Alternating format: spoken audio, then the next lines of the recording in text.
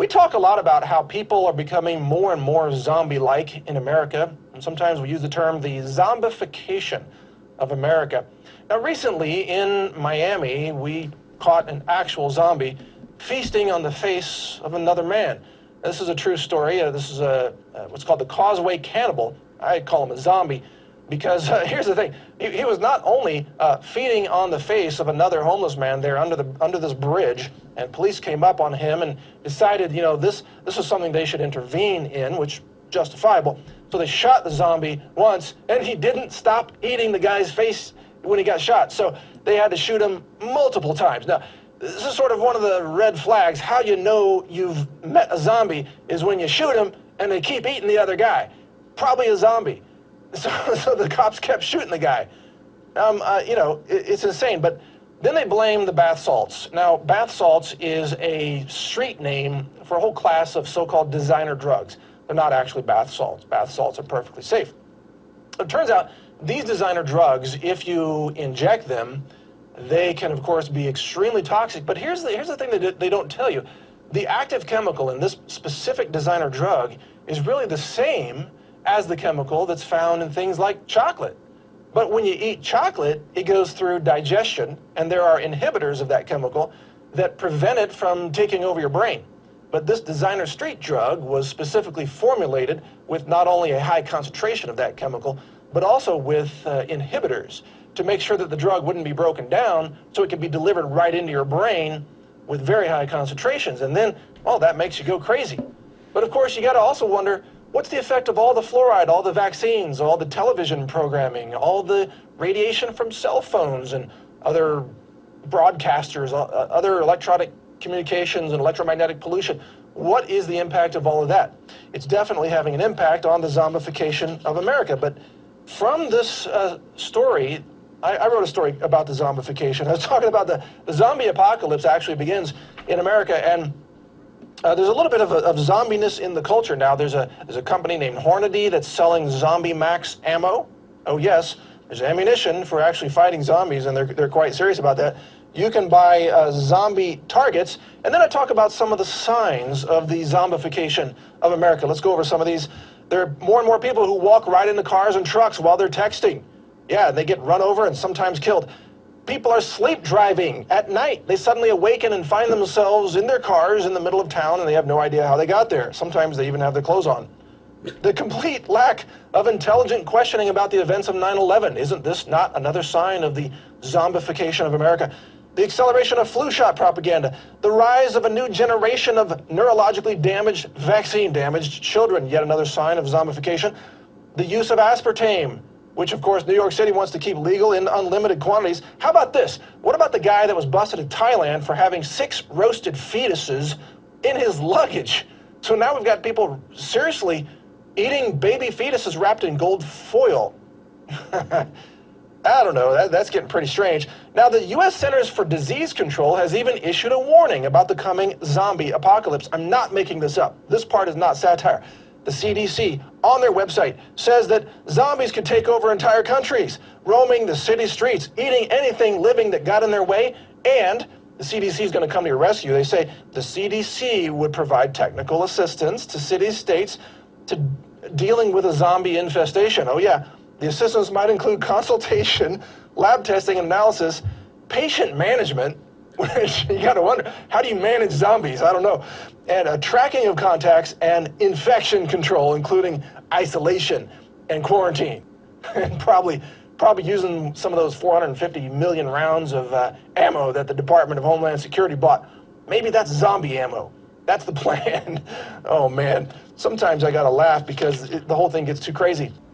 Hello everyone, welcome back to GGN. This is part 3 of this news bulletin or report for today, June 1st, 2012. The headlines and links will be posted in YouTube's video description. Okay, so I saw this yesterday and I just shook my head. I'm like, are you kidding me? Are they just putting these stories out there to imprint the masses, to let them know this is coming and to kind of promote it? Or is this just really escalating? Authorities, Maryland man admits eating heart of victim. 21-year-old college student accused of killing a housemate told police he ate the victim's heart and part of his brain after he died. So it says here, this individual hid the head and hands of the dead man in his family's basement laundry room in the suburb of Baltimore. And it goes on and it says, so this individual, who they say was from Kenya, studied electrical engineering and was also in the ROTC. So it's here, the Baltimore Cannibal has left large online footprint. That's your digital DNA. Kind of interesting too. He said he was fascinated with the military, and they found a treasure trove of writings, images, audio recordings, and videos on the internet. Of some of the things he talked about was the feelings of oppression and the end times. So they're actually, this whole article is really about this digital footprint, right? Every person living in our computerized society produces what is called a digital exhaust. The random pieces of information generated each day by our online searches, our credit and debit card purchases, the websites we read, and the information about ourselves that reveal to social media like Facebook. So, but it's all about privacy, because don't worry, they care about your privacy, and nothing's being tracked. And this is, of course, by Google. And Google, Eric Schmidt, he was actually at the Bilderberg meeting today. I noticed one of the names, too, was Charlie Rose, which was interesting because he always has like some wannabe movers and shakers on his show. But yeah, they had Eric Schmidt at the Bilderberg meeting. And it says here, a sinister truth about Google spies, Street View cars, stole information from British households, and executives covered it up for years. It says here, emails, text, photos, and documents taken from Wi-Fi networks as cars photograph British roads. Oh, but here we go. I'll wrap it up with this. Engineer who designed the software said a privacy lawyer should be consulted. So yeah, that's your digital exhaust. Then we have this. Remember the one down in Miami, ate the face, the cannibal or a zombie. Yeah, it says here, mother of Miami cannibal says son was drugged before alleged attack. And you go down the comment boards and you can go ahead and check them out and see what the zombies are saying. They're just like, oh, that's, oh, you're stupid mother, you don't know what you're talking about, just covering up for your son. They don't see what's happening here, it's just insane, dude. The only thing that they can do is criticize this guy for taking drugs, and it's just, I found kind of interesting too, that this individual kind of looked eerily similar to this guy, right? Isn't that kind of weird? So I'm going to move on here. Remember this story. American cage fighter rips out still beating heart of training partner after fearing he was possessed by the devil after taking hallucinogenic mushrooms. So it says here, investigators stunned by child dismemberment. Texas woman accused of killing infant son and eating child's brain. This is actually from 2009. Just thought I'd include it in this report. Another state reports uncontrolled rise in prescription drug abuse. It says here it represented a 23% increase from the previous year in 2011. Then we have Britain's binge drinking reaches crisis levels. Talking about how girls are slumped in wheelchairs looking barely conscious, their blonde heads lolling above the plastic vomit bag tied like bibs around their necks. So go in there and check it out. Next up, I have disoriented passenger subdued on flight in Miami. And it does make you wonder when you use the word disoriented in parentheses what that really indicates. He could have had a diabetic attack. It could have been some kind of Wi-Fi frequencies, because at them airports, man, they have a lot of Wi-Fi going, smog and stuff like that, and he could just be affected. Who knows, right? Because they were taxing. But it says here that the Canadian was arrested and faced federal charges of interfering with a flight crew. So and be careful when you're going on planes, man. Be careful going through those airports. TSA figures if passengers are confused, so are terrorists. So that's why this disoriented passenger who is confused is facing federal charges. It says here that if you are confused, you could be a terrorist. It says here TSA VIPR team spotted at Detroit Music Festival, and it went on and basically said that just recently the TSA was expanding to all modes of transportation, including subways, trains, buses, and even open road. That's right, in Tennessee, the Tennessee highways, Georgia Amtrak station. And it says here, oh yeah, that's right, accidentally screening passengers who simply wanted to leave the station, and the Florida Greyhound stations. You can now add this to the list of the following terrorist-rich environment: Detroit's Electronic Music Festival. So this individual, who is a musician, said that he stumbled upon a group of 5 men who looked like police officers, but one of them was wearing a bulletproof vest with large letters TSA. Upon closer inspection, all the men were DHS, Department of Homeland Security employees, and at least 2 were armed law enforcement officers. Springs police used new equipment tactics to protect themselves, says all police officers getting SWAT training. So you remember this article, not really an article, but it was just really, everybody kind of knew about it.